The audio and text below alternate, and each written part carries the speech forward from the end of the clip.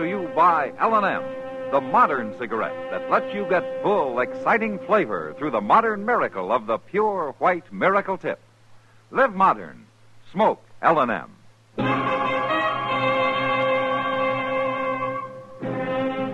Around Dodge City and in the territory on West, there's just one way to handle the killers and the spoilers, and that's with a U.S. Marshal and the smell of Gunsmoke.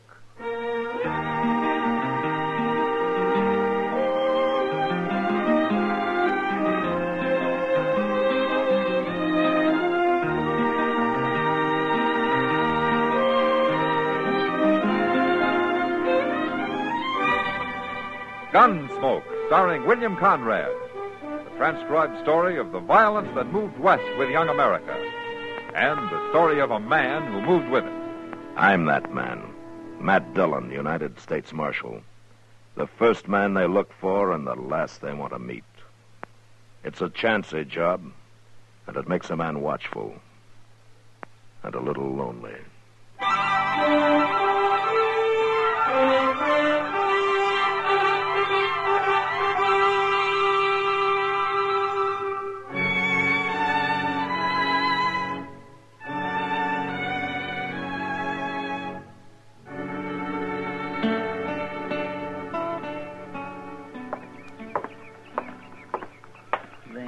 Cussed smile make me so mad.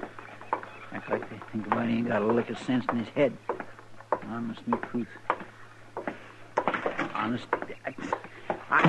I swear to goodness, Mr. Dillon, there's times a man's got to choke his words right back down in his craw to keep from starting up a ruckus. Oh, what's the trouble, Chester? What? There's a fellow over at the Dodge House, a traveling drummer out of Baltimore, and you know what he said? Now what'd he say? He said they got a railroad train over there in England somewhere that goes 150 miles in 3 hours flat. Oh, is that so? He said they'll have trains like that here one of these days, going clean across the country. In 30 or 40 years, according to him, a man can get on one in New York City and get off a week later in San Francisco. You don't say. Well, now, you don't believe that, do you, Mr. Dillon? Well, I guess we'll just have to wait and see, Chester. Well, I don't believe it. A human body just ain't built to go that fast. It'd get a man's innards all out of whack, choke him to death trying to breathe. Maybe. The good Lord wanted a man to go 50 miles an hour. He'd have put wheels on him. Well, yeah. Good morning, Matt. Chester. Oh, come on in, Doc. Oh, my, I just been at the livery stable, Matt. Well, what's the matter? Is Moss sick? No, it's old Crowbait Bob. Moss Grimmick's been letting him sleep in the hayloft in return for helping with the chores. Yeah, I heard he has. Well, old Crowbait took sick in the night sometime. He couldn't get up this morning. Oh, what's wrong with him? Yeah, nothing that 30 years off his age wouldn't cure. And 1,000 or so less bottles of rot-gut whiskey. Well, if he's sick, we ought to get him out of that hayloft. Well, but I can't figure any place to move him. He wants to see you, Matt. Right away. See me? What for? Well, I wouldn't say. But he claims it's mighty important. It's something he wants to do before he dies. Before he dies? I'm just trying to make him comfortable, Matt. That's all I can do.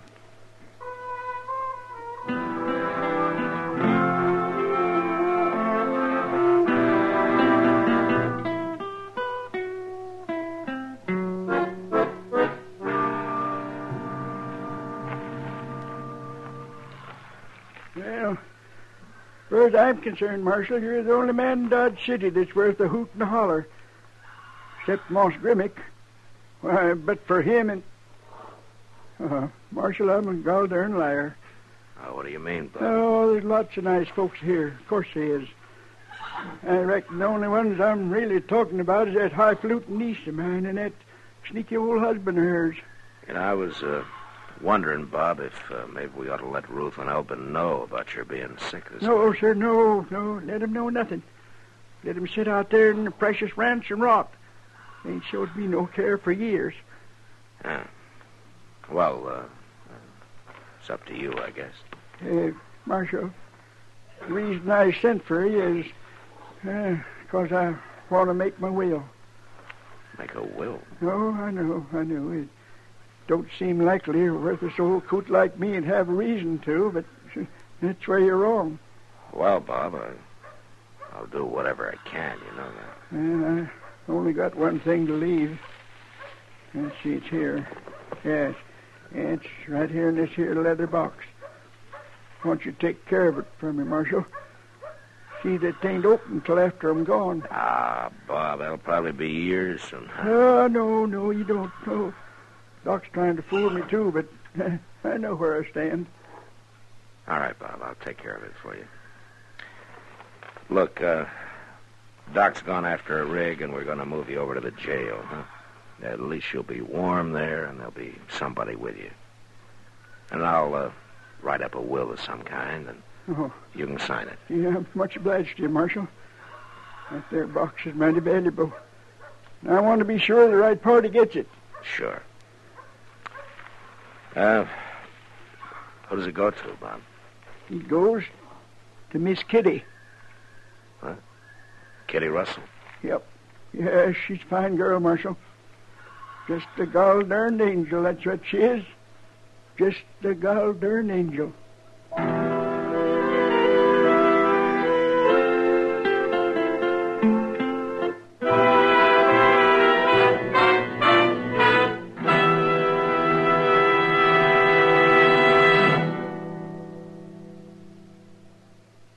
Free yourself of old-fashioned ideas. Why don't you live modern? Live modern. Live modern. Free up. Freshen up your taste. Smoke an L&M. Today, all over the country, more people are changing to L&M than to any other cigarette. And it's all because only L&M gives you full, exciting flavor through the pure white miracle tip. L&M draws easier, tastes richer, smokes cleaner. So free up, freshen up your taste, live modern, change to L&M. Make today your big red letter day and start to live the modern way. Live modern. Smoke an L&M. It's America's fastest growing cigarette.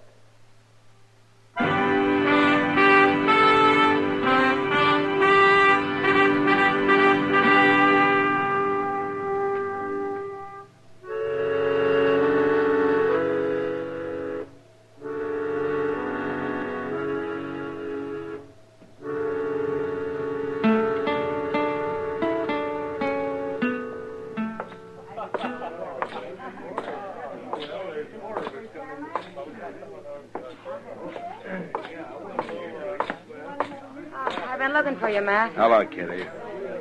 How does it feel to be an heiress? Oh, stop it. That's all I've been hearing for the last 3 hours. How's the old man, Matt?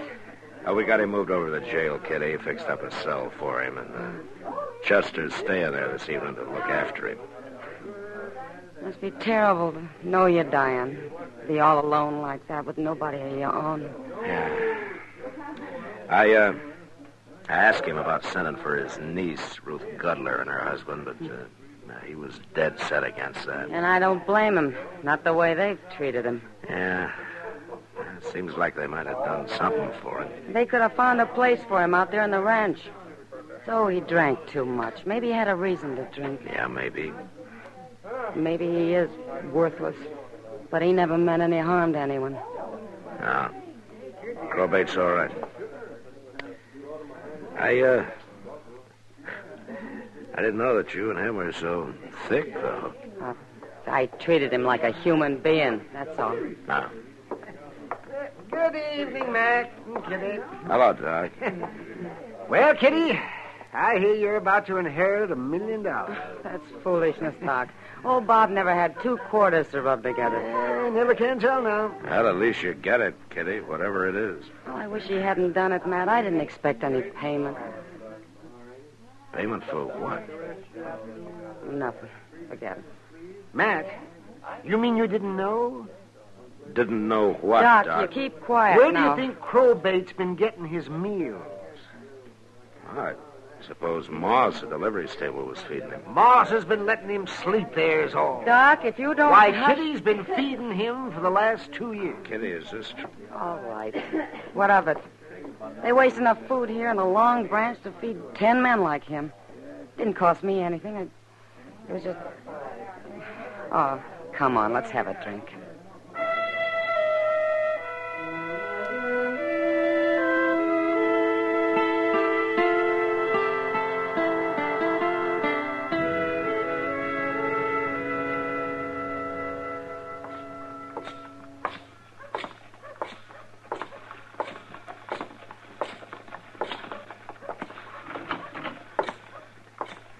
Well, how's it going, Chester? Fine, Mr. Dillon. We got visitors. No. Oh, good evening, Miss Cutler. Alvin.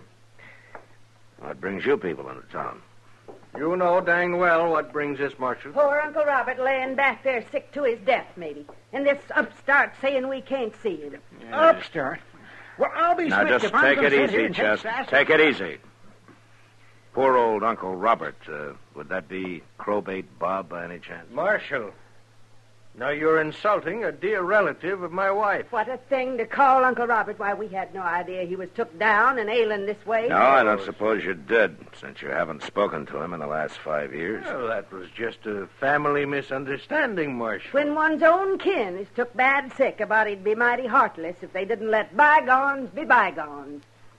Yeah, sure. Why, I even brung him some nice chicken broth and baked him an egg custard pie. That's real thoughtful of you, Miss Cutler. You must have heard the rumors. Rumors? About him turning out to be wealthy. Why, we haven't That heard dance a thing hall about- girl ain't getting 1 cent, Marshal.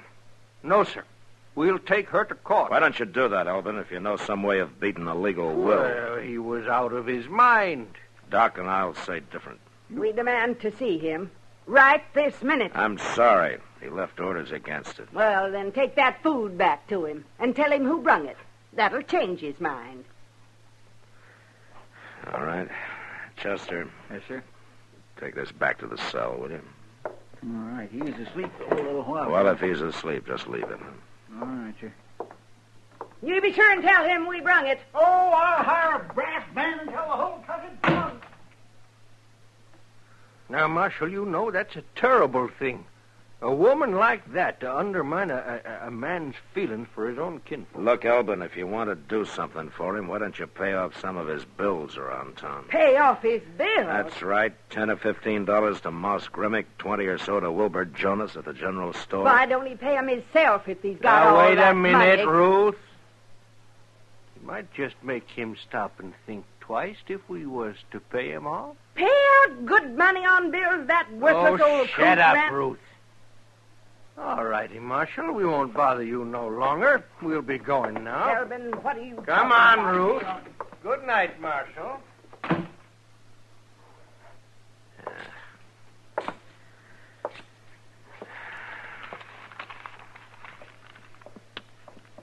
Mr. Dillon, Huh? What's wrong, Chester? you better find Doc in a hurry, Mr. Dillon. That old man don't look too good.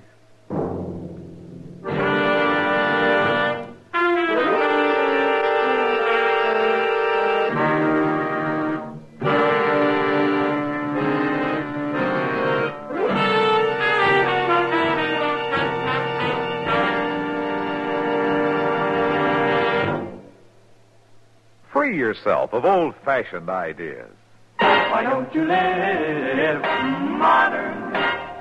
Live modern. Live modern. Free up. Freshen up your taste. Smoke an L&M.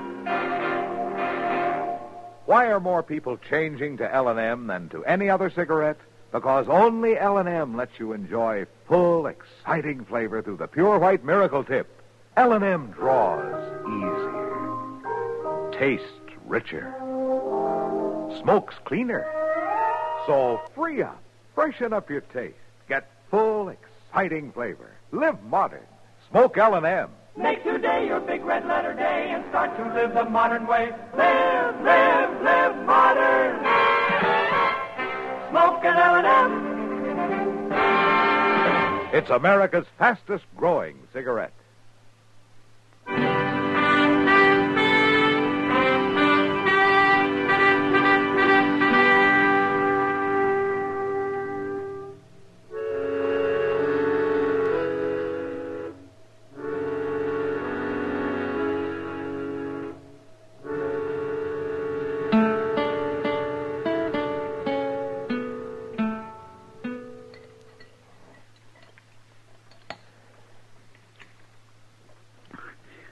mighty good pie, Mr. Dillon, even if old Miss Gudler did bake it. Yeah, it looks real good, Chester. Makes a man feel kind of funny eating it, though. No? Well, I reckon old Crowbait wouldn't want it to go to waste. No, I don't think he would. I wonder what is in that box, Mr. Dillon. I don't know. But we'll find out as soon as Kitty comes over. Died in his sleep, Doc said. Peaceful as anything. Mm-hmm.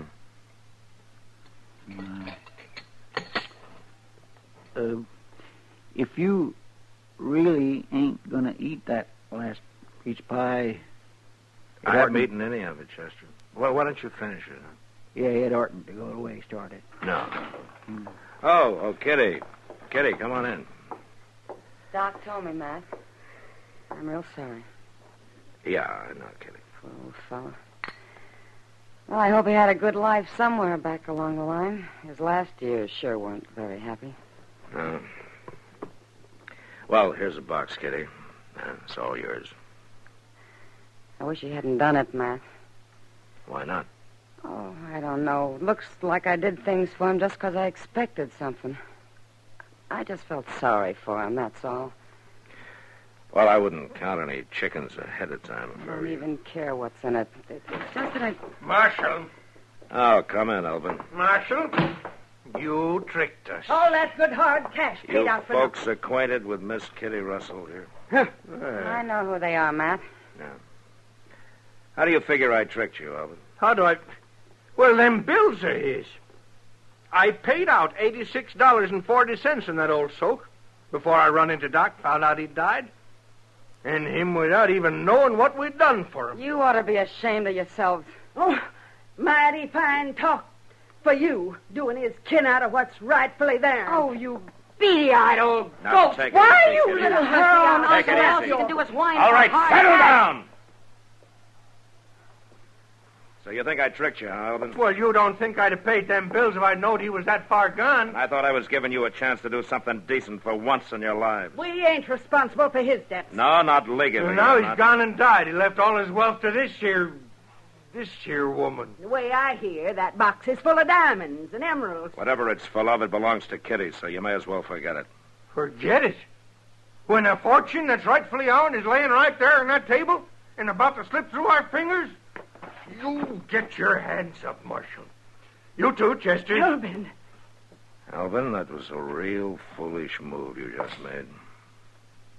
You know. Now, you hand over the gun. Stay back, Marshal. I'll shoot. Elvin, I said hand over the gun. Marshal, so help me. If you take one more thrust...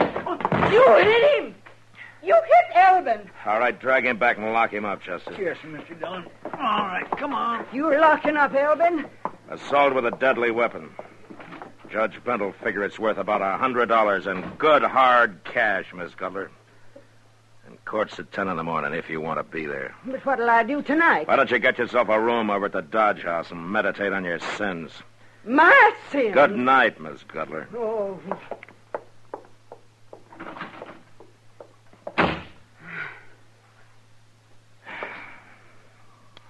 Well, now I suppose you want to take a look at your diamonds and emeralds, huh, Kitty? Can't we just burn it, Matt? Not even open it? Crowbait wouldn't have wanted you to do that. Yeah, I know. Anyhow, you got too much curiosity to do something like that, and you know it. Well, you win, Matt. Okay, let's see now. Yeah, I guess if we break the seal on the catch. There we go. Matt, it's full of banknotes. Yeah. Confederate banknotes, Kitty. Well, what do you know? You suppose he thought they might fight the war over again someday, Matt? Maybe. Now, wait a minute. There's something underneath it. Oh, what is it, Matt? It's an Army medal. Bravery in Action Field Citation. Awarded to Lieutenant Robert Danford Conroy. See, that was his name. For conspicuous heroism during the storming of Chapultepec Heights, September 13, 1847.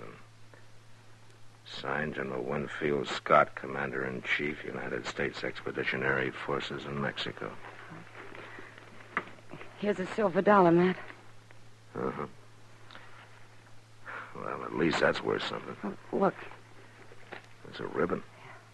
Silk hair bow. Tied to a curl. Lock of hair. Matt, I wonder who she was. Well, whoever it was, a long time ago.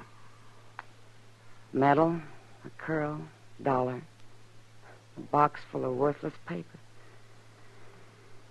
Story of a man's life, Matt. Yeah. And there have been worse stories. Well, I'll keep the curl and the medal. And you know something? What? We'll spend the dollar on a drink. All right, Kitty, I think that'd please him. Come on.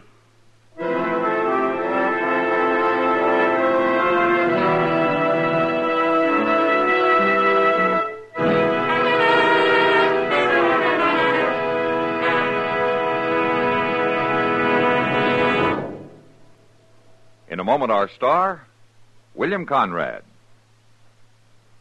Every year in America, property losses through fire amount to around $800 million. And 90% of these fires are caused by human carelessness. We put a match to $720 million bills every 12 months unnecessarily. Every 20 seconds, fire breaks out somewhere in the United States. 3 fires will start while this announcement is being read. The cost in human life is even more shocking than the property losses. 11,000 people die every year in fires, and thousands more are severely burned and disfigured for life. These losses do not have to continue. Each of us can protect his home from fire by following these simple safety rules. Don't smoke in bed. Clean out flammable debris and have it carted away. Repair or replace worn and defective electrical equipment.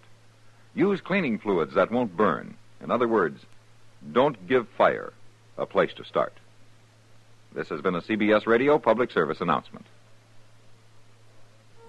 Hello, this is Bill Conrad, dropping the role of Matt Dillon for a moment to remind you to cast your vote next Tuesday in one of the most important elections of our time. After you've voted, don't forget CBS Radio is going to be reporting to you over this station the election story with the most comprehensive coverage in broadcasting history. Be with us next Tuesday, won't you? After you've voted. Gunsmoke. Produced and directed by Norman MacDonald, stars William Conrad as Matt Dillon, U.S. Marshal. The story was specially written for Gunsmoke by Les Crutchfield, with editorial supervision by John Meston. The music was composed and conducted by Rex Corey. Sound patterns by Ray Kemper and Bill James.